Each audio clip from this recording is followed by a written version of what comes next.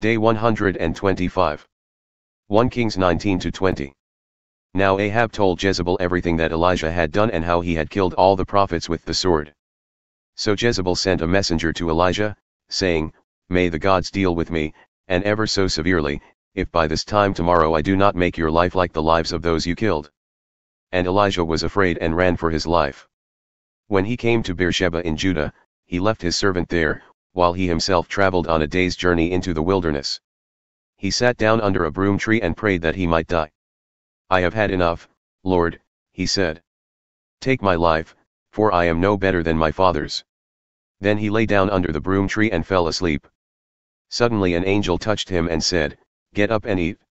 And he looked around, and there by his head was a cake of bread baked over hot coals, and a jar of water. So he ate and drank and lay down again. A second time the angel of the Lord returned and touched him, saying, Get up and eat, or the journey will be too much for you. So he got up and ate and drank. And strengthened by that food, he walked 40 days and 40 nights until he reached Horeb, the mountain of God. There Elijah entered a cave and spent the night. And the word of the Lord came to him, saying, What are you doing here, Elijah? I have been very zealous for the Lord, the God of hosts, he replied, but the Israelites have forsaken your covenant, torn down your altars, and killed your prophets with the sword. I am the only one left, and they are seeking my life as well. Then the Lord said, Go out and stand on the mountain before the Lord. Behold, the Lord is about to pass by. And a great and mighty wind tore into the mountains and shattered the rocks before the Lord, but the Lord was not in the wind.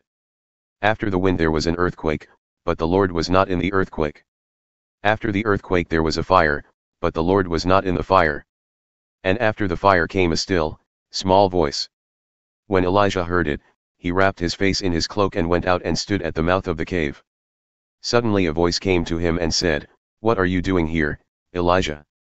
I have been very zealous for the Lord, the God of hosts, he replied, but the Israelites have forsaken your covenant, torn down your altars, and killed your prophets with the sword. I am the only one left, and they are seeking my life as well. Then the Lord said to him, Go back by the way you came, and go to the desert of Damascus. When you arrive, you are to anoint Hazael as king over Aram. You are also to anoint Jehu son of Nimshi as king over Israel and Elisha son of Shaphat from Abel Meholah to succeed you as prophet. Then Jehu will put to death whoever escapes the sword of Hazael, and Elisha will put to death whoever escapes the sword of Jehu. Nevertheless, I have reserved 7,000 in Israel, all whose knees have not bowed to Baal and whose mouths have not kissed him. So Elijah departed and found Elisha son of Shaphat. He was plowing with 12 teams of oxen, and he was with the 12th team. Elijah passed by him and threw his cloak around him. So Elisha left the oxen, ran after Elijah, and said, Please let me kiss my father and mother goodbye, and then I will follow you. Go on back, Elijah replied, for what have I done to you? So Elisha turned back from him, took his pair of oxen, and slaughtered them. With the oxen's equipment, he cooked the meat and gave it to the people, and they ate. Then he set out to follow and serve Elijah. Now Ben-Hadad king of Aram assembled his entire army. Accompanied by 32 kings with their horses and chariots, he marched up, besieged Samaria, and waged war against it. Then he sent messengers into the city to Ahab king of Israel, saying, This is what Ben-Hadad says, Your silver and gold are mine, and your best wives and children are mine. And the king of Israel replied, Just as you say, my lord the king, I am yours, along with all that I have. The messengers came back and said, This is what Ben-Hadad says, I have sent to you to demand your silver, your gold, your wives, and your children. But about this time tomorrow I will send my servants to search your palace and the houses of your servants. They will seize and carry away all that is precious to you. Then the king of Israel summoned all the elders of the land and said, Please take note and see that this man is looking for trouble, for when he demanded my wives, my children, my silver, and my gold, I did not deny him. And the elders and the people all said, Do not listen to him or consent to his terms. So Ahab answered the messengers of Ben-Hadad, Tell my lord the king, all that you demanded of your servant the first time I will do. But this thing I cannot do.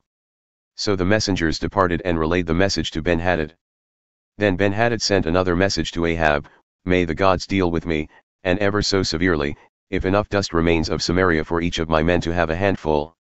And the king of Israel replied, Tell him, the one putting on his armor should not boast like one taking it off. Ben-Hadad received this message while he and the kings were drinking in their tents, and he said to his servants, Take your positions. So they stationed themselves against the city. Meanwhile a prophet approached Ahab king of Israel and declared, This is what the Lord says, Do you see this entire great army?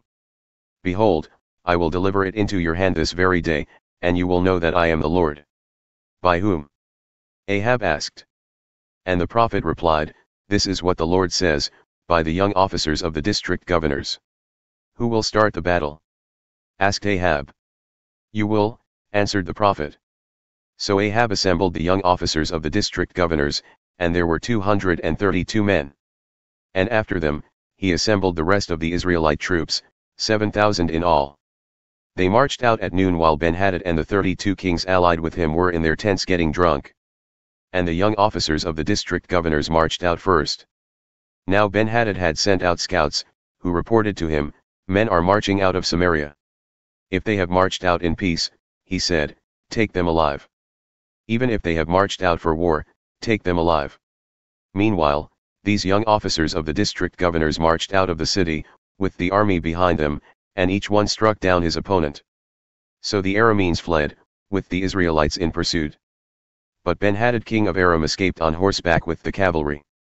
Then the king of Israel marched out and attacked the horses and chariots, inflicting a great slaughter on the Arameans. Afterward, the prophet approached the king of Israel and said, Go and strengthen your position, and take note what you must do, for in the spring the king of Aram will come up against you.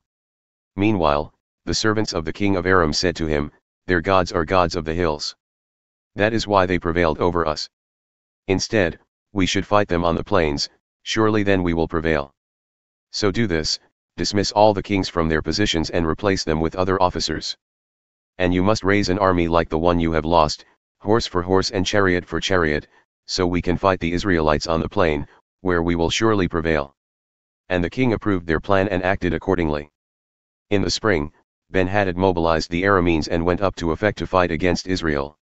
The Israelites also mobilized, gathered supplies, and marched out to meet them. The Israelites camped before them like two small flocks of goats, while the Arameans covered the countryside. Then the man of God approached the king of Israel and said, This is what the Lord says, because the Arameans think the Lord is a God of the hills and not of the valleys, I will deliver all this great army into your hand. Then you will know that I am the Lord. For 7 days the armies camped opposite each other, and on the 7th day the battle ensued, and the Israelites struck down the Arameans, 100,000 foot soldiers in one day. The rest of them fled into the city of Aphek, where the wall fell on 27,000 of the remaining men. Ben-Hadad also fled to the city and hid in an inner room. Then the servants of Ben-Hadad said to him, Look now, we have heard that the kings of the house of Israel are merciful. Let us go out to the king of Israel with sackcloth around our waists and ropes around our heads. Perhaps he will spare your life. So with sackcloth around their waists and ropes around their heads, they went to the king of Israel and said, Your servant Ben-Hadad says, Please spare my life. And the king answered, Is he still alive? He is my brother. Now the men were looking for a sign of hope, and they quickly grasped at this word and replied, Yes, your brother Ben-Hadad. Go and get him, said the king. Then Ben-Hadad came out, and Ahab had him come up into his chariot.